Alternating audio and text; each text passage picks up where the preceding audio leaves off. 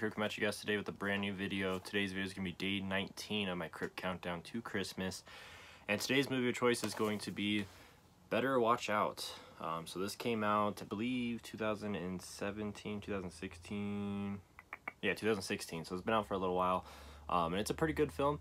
I'll read the synopsis to you guys on the back here because this movie is kind of hard to explain without spoiling it. So the synopsis on here says, in the fresh and gleefully twisted spin on home invasion horror, babysitter Ashley must defend her young charges when intruders break into the house one snowy night, or so she thinks. So it's a pretty broad synopsis here. I am going to talk about the film a little bit more with you guys, so spoiler warning, I'm going to be talking about this film, and there's really no way to explain the film without spoiling it. So if you have not seen this film and you don't want to be spoiled, I would turn this off now.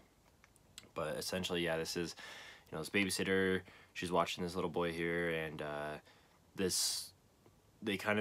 she thinks that, someone's breaking into the house, and she ends up kind of discovering it's this kid's friend, and they're plotting up together to mess with her, and they tie her up and stuff, and some things go wrong, and people start to die.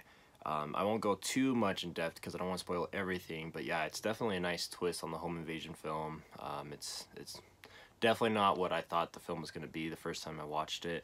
Didn't really see that whole thing coming, but it's pretty cool. There's a really cool kill in this, actually, where they Home Alone someone, where they like in Home Alone, where he's throwing the paint cans down and knocks him out.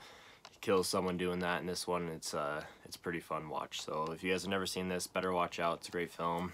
I really dig the slip cover on here, just with the color of the green. I think it looks really cool. It is kind of like metallic looking, that's why there's like kind of a bad glare on it. And then this does have a free collectible card included, which you guys can see here.